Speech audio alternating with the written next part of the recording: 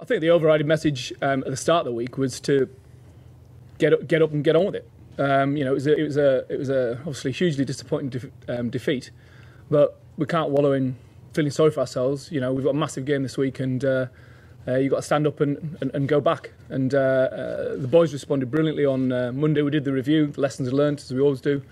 Looked into Australia and the strength of their team, but also where we feel we can exploit them. And by Monday evening, as I think I said at the time in the press conference, they were ready to play, I think, and it's a matter of holding them back this week. We respect the quality of the opposition we're playing against, but we know we've beaten them as well. We've beaten them in the last two games. And that belief that we've got, not just from that, but also from being in this position in the past, getting over a defeat and turning it in the next performance into a positive one and a victory, we've done before. And I know we can do it again. I'm 100% certain. And I say I'll go back to that South Africa game in 2012. You know, it was a similar scenario. And the All Blacks came into town, and you know that's the mentality we've got going into the team. I can feel it in the side. To win games at this level, where you know the margins are small but consequence is huge, you've got to hit a high percentage of accuracy and decision making across the board for the full 80.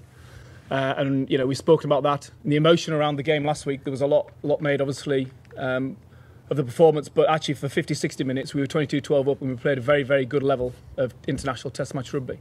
It's a must-win game because if we don't qualify at the pool of the World Cup, and there's no hiding away from that. There's no hiding away from where the responsibility and accountability lies. You know, so of course it is. But as I say, you know, as a leader in the number one position, I've got to make sure the players are focused not on the size of the game. You focus on the detail and the processes around winning the game. And this is a very good team we're playing against. You know, across the board, I think they've got world-class players. They've clearly been well coached, and their culture and their team spirit seems very strong now, in contrast to when we played them last.